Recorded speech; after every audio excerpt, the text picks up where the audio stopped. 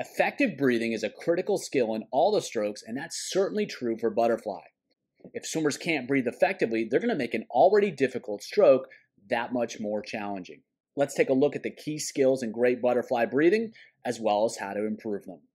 Hi everyone, Andrew here, helping you help your swimmers get faster. And in this video, we're talking everything butterfly breathing. We're going to go over why it matters, what swimmers need to do, the challenges of executing effective breathing, and then how to overcome those challenges. Finally, we'll wrap it up with some sets that you can implement with your swimmers today or use for inspiration to design your own sets.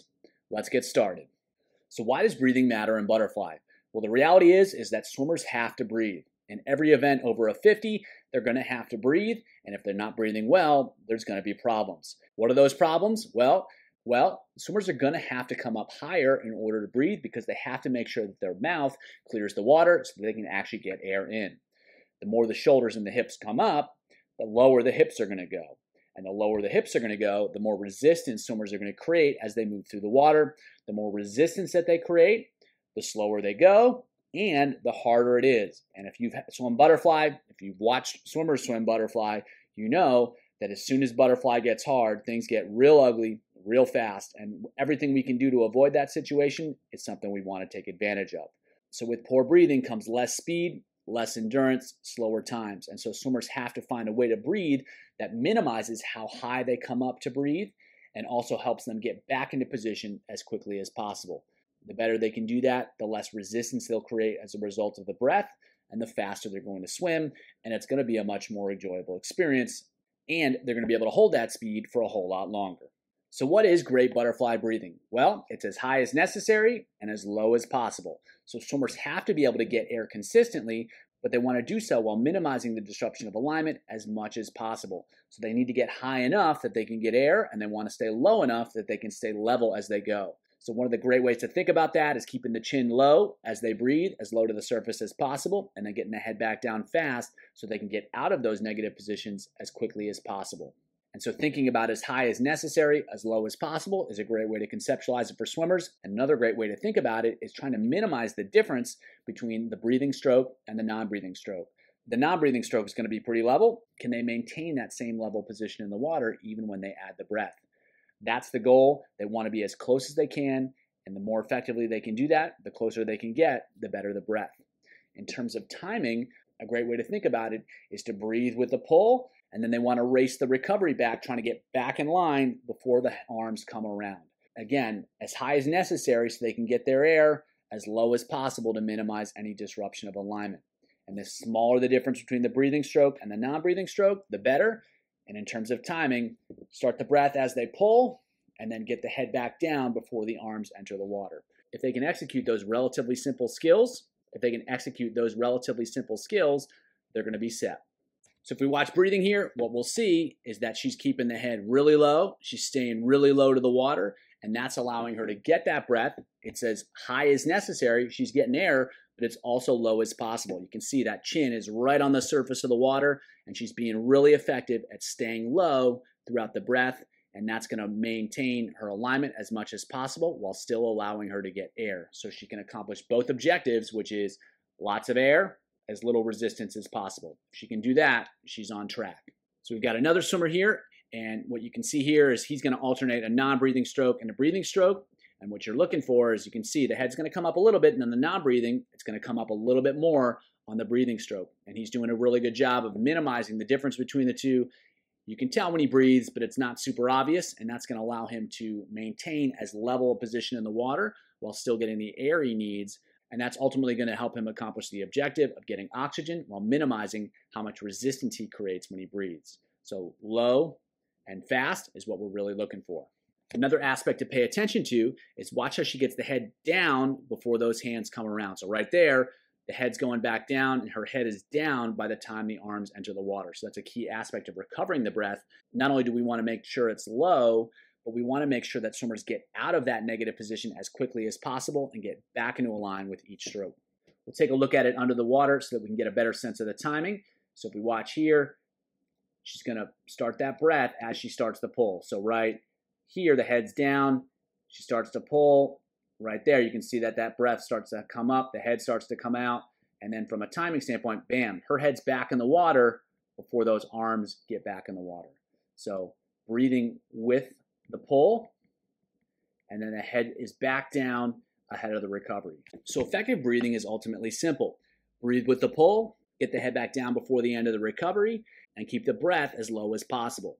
So why is it so difficult? First of all, swimmers are worried about choking, and rightfully so. They probably had one or two experiences that they got a little bit too much water when they took a breath, and that's not something that they want to repeat. And so from their thought process, conscious or not, it's better to be safe than sorry. They're going to breathe a little bit higher than they probably absolutely need to. They don't want to take any chances. The other aspect is that too much butterfly with weak swimmers kind of creates survival breathing. So they're just trying to get to the other side of the pool, and in order to do that, they need to get air, and they're going to make sure that they get air. So they're going to use strategies that definitely guaranteed get them air, even if it's not necessarily the fastest way. And so if swimmers are swimming a lot of tired butterfly, or they're just not strong enough to swim it well in the first place, they're going to start developing bad timing and bad habits, which is something we want to avoid. And if swimmers are coming to you already established those habits, well, we've got our work cut out for us in terms of changing those habits. Lastly, small differences can have a major impact. Just a small change in the angle of the breath can have a big impact on the angle of the hips, which has a big impact on how much resistance that swimmers create as they move through the water. The problem is they can't necessarily feel those tiny changes. If they've performed thousands or 10,000s of breaths, they can't feel subtlety anymore. They're not going to be aware of the consequences of what they're doing because they've done it so many times. It just feels the same, and if they can't feel a difference, they're not going to be able to execute on a difference. So a lot of swimmers have fear about breathing too low. They simply have bad habits due to past experiences, and they can no longer feel the impact of their breath. So we have to overcome these challenges if we want to help swimmers improve their breathing. As with most skills in swimming, breathing in butterfly is ultimately pretty simple. Unfortunately, simple isn't easy. So we have to find ways to help swimmers learn how to breathe low, how to breathe fast, how to time their breath with the pull, and get the head back down prior to the recovery if we want them to improve their breathing. We're going to have to help them feel these key skills, because if they can feel these key skills, then they're more likely to be able to change them. One, they need to understand what needs to happen. Two, they have to be able to feel what needs to happen. And then three, they need to be able to execute on what needs to happen. So let's check out our options for helping swimmers improve their breathing. First things first, swimmers need to make sure that they have effective overall arm-to-leg timing in butterfly.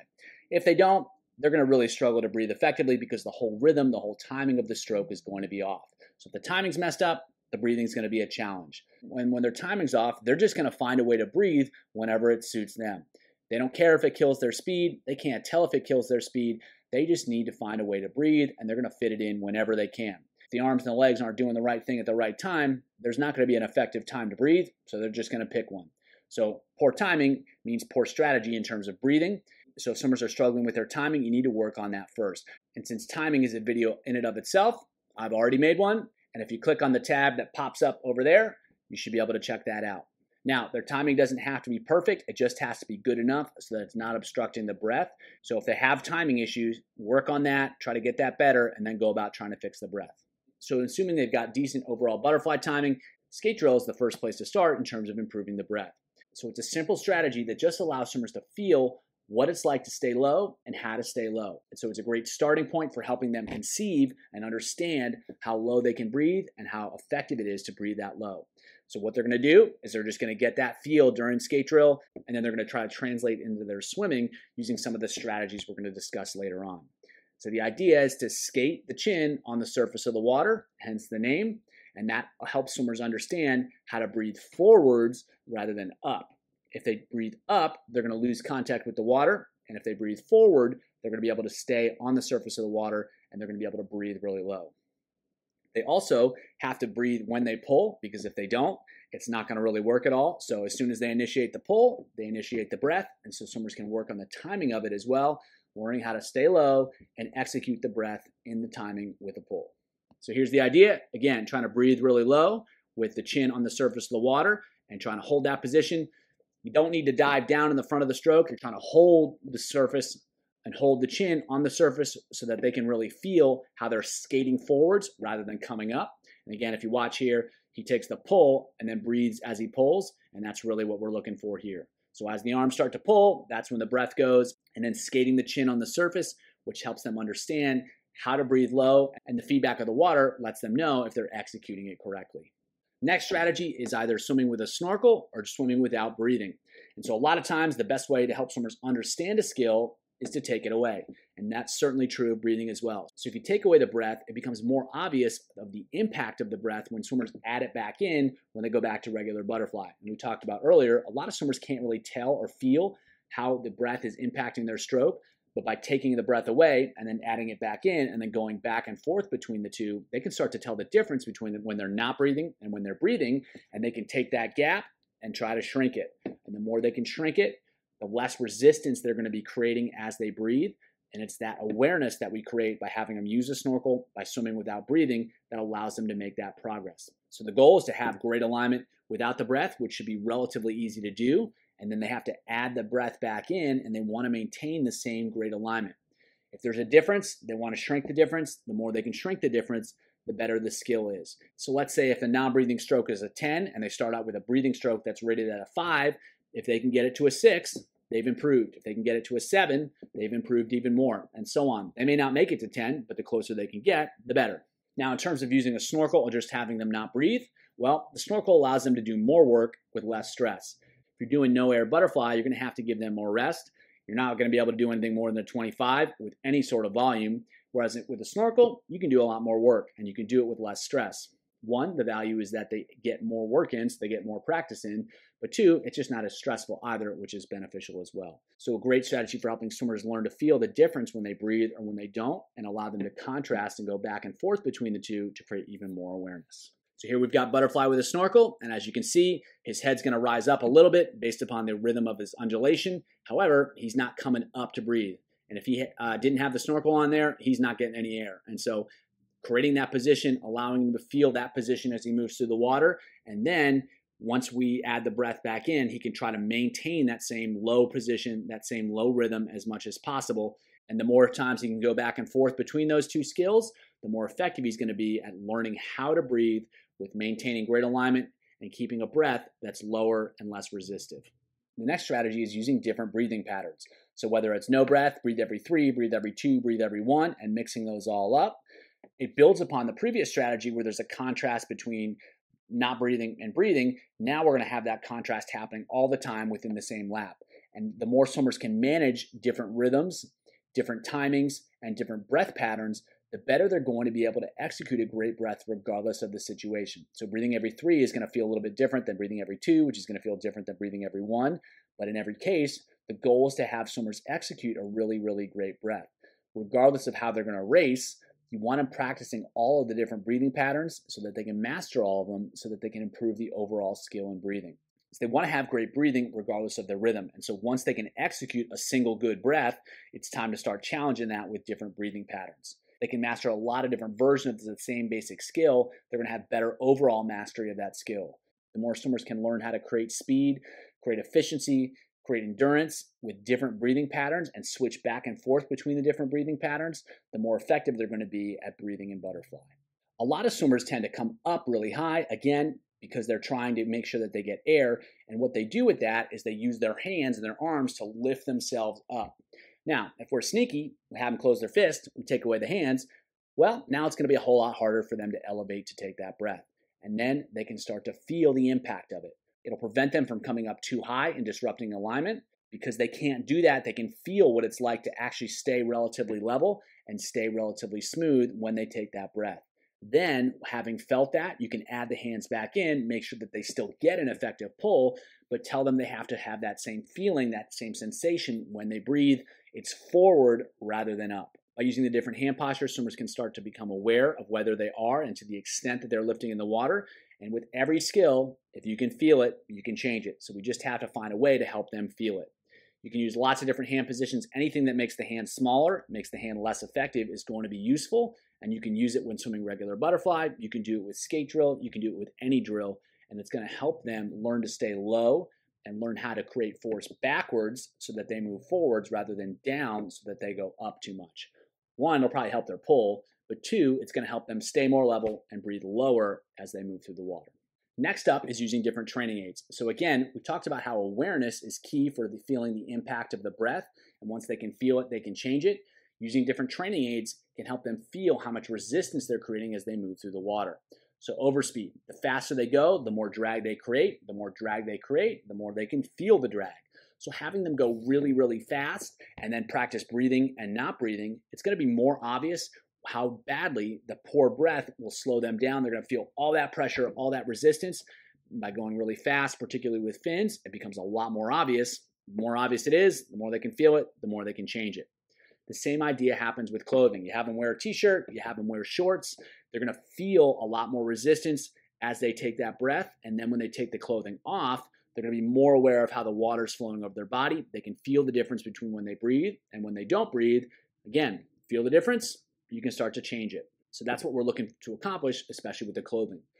Weight belt. Whenever swimmers breathe, the hips are going to drop a little bit. If they've got a weight belt, the hips are going to drop a lot. So that can be really useful because, again, it creates more clarity about the impact of the breath. Whatever a loss of alignment they experience when they breathe, it's going to be a whole lot worse when they have that weight belt. So they're going to understand the consequences of their skills. When much more clarity, the more clear they are about what's happening, the easier it is for them to create change and the easier it is for them to fix those skills. So training aids can be really great regardless of what drills or activities you're doing because they help swimmers better feel the impact of the breath on their alignment and on the resistance they create as they move through the water.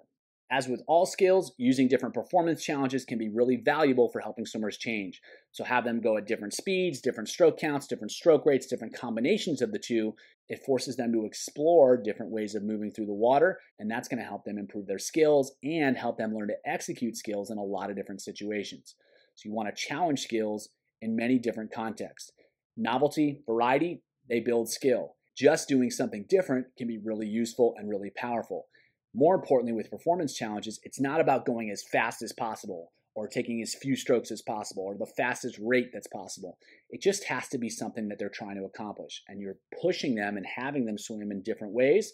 So it doesn't have to be maximal. It just has to be a moderate challenge. They have to swim differently, and the more that they can be forced to swim differently, whatever it is, the more effective. And so if you're having swimmers try to go a little bit faster, that's going to affect how well they can breathe and how they breathe and what they feel when they can breathe. Same thing with higher or lower stroke rates.